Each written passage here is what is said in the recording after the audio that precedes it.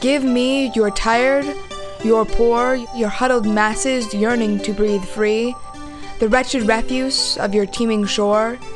Send these, the homeless tempest-tossed, to me. I lift my lamp beside the golden door. So reads the inscription at the base of the Statue of Liberty. For 200 years, people from all over the world have immigrated to America. But why here? The United States is plagued with government corruption, war, poverty, crime, terrorism, pollution, and neglect. In short, America is far from perfect. So why, then, if this country has gone so wrong, do 1.3 million people immigrate here every year? Why this country? With all our flaws, why would people risk traveling dangerous seas or crossing forbidding deserts for a chance to make a new life in America? The United States is basically made up of immigrants. I mean, just everybody here who's not Native American there's someone in their family has immigrated from another country and come here for a lot of reasons, to become property owners. That was one of the major focuses, because in Europe you couldn't own property unless you were a noble. So the whole idea of coming here to own property, to own your own farm, to make your own fortune, kind of lured people away from their home countries. The reason my family came to the United States was he was in the U.S. Navy at the time, and he left on a large ship with a bunch of other Chinese Navy servicemen after the war, and was sent to the United States and to live, and they were granted under a special congressional act citizenship. Well, the main reason why I came to the United States was that I met a young lady at the time in Lisbon, Portugal, because one thing led to the other, and I thought, I'm not going to stay here because she was leaving. She was leaving Portugal, and so I made one of those snappy decisions. I was going to get married and be with her, and the only way to do that was if I followed her to the United States. So I came to the United States just one reason. The person I met who getting married is American, so that's the only reason I came here.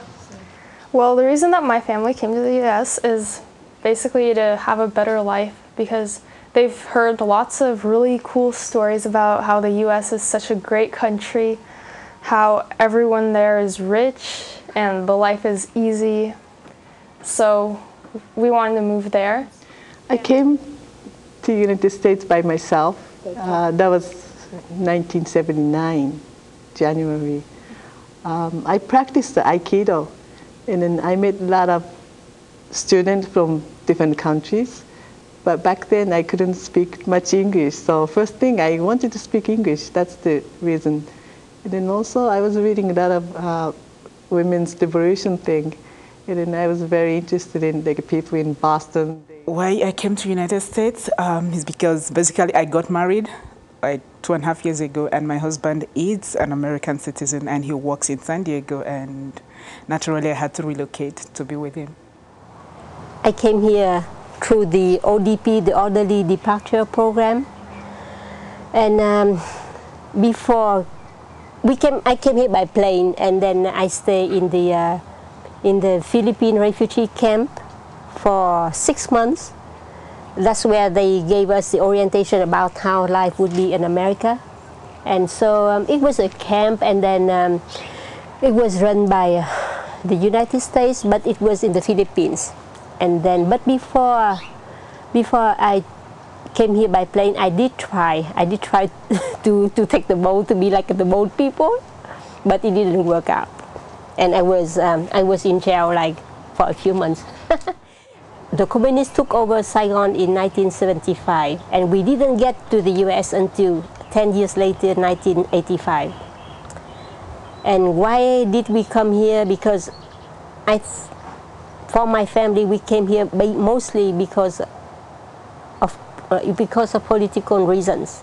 It's to the point where there's so little opportunity in their own country that, or in their own countries, that they're willing to come here illegally and take great deals of risks and going through the desert. It's 112 in the middle of the summer without water, or coming over the mountains in the winter when it might snow, it might not, but certainly it's going to be below freezing.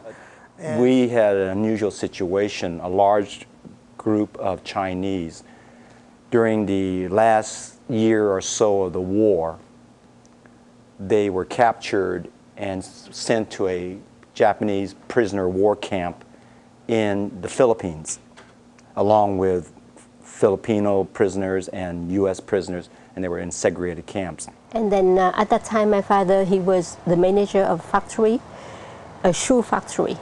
And then, so the communists took over that factory, and then they put him in jail. And I remember the first day, the time they came to our house, and at that time I was home, my mom was home. It was like they knocked on the door one day, and then they didn't allow him to take anything, just a shirt, and so they took him away. And then they searched the whole house upside down, and nobody could get out of the house, and nobody could get into the inside the house. So they took the flower pots and everything, looking for gold. So he stayed, and he kept saying that I was just a businessman. I was not involved in politics. So the communists, they will leave me alone. But he was wrong. And the people that came, even though they were doing the hard work, those early immigrants found that as they stayed and as their children got educated and went to school, that there was an enormous opportunity for either themselves or for their children. So the difference here is that you can focus on what you want to be, work towards it, and chances are you will make it. You know, you have the same opportunity as anybody else. But at home, most often, you just have to look at opportunities that are available and then work towards it. It might not really be what you have passion for. So that's the difference. Because life in Japan, people are watching all the time, constantly, and then we are watching each other so close. But here, no one is paying attention to you. So I like that freedom. And you can do as you decide. I do believe the United States has a freedom and the opportunity, and if you put the mind to it and work hard, there's opportunity for that person. For example, in Japan, I won't have the same opportunity as here. So in a way, I'm grateful to be here, to be able to do what I want to do. Realize the American dream, that if you come in and work hard and